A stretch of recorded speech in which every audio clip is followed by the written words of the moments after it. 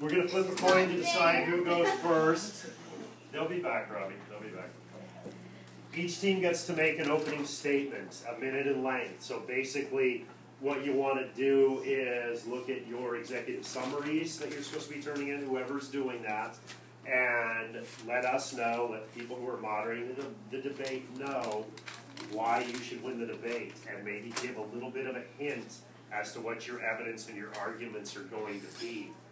From there, the team that wins the coin toss, which will be Team A, gets to do an argument, up to a minute of argument. Team B gets a minute of rebuttal, and then what we do from there is switch. So we're flip-flopping back and forth. So Team B does the next bit of argument, Team A does the next bit of rebuttal.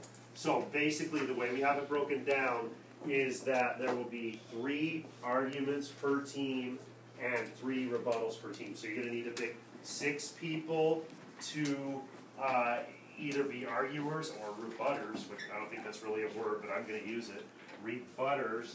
And then you're going to need to pick somebody to do a closing. Given that we're going to have 9 people per team,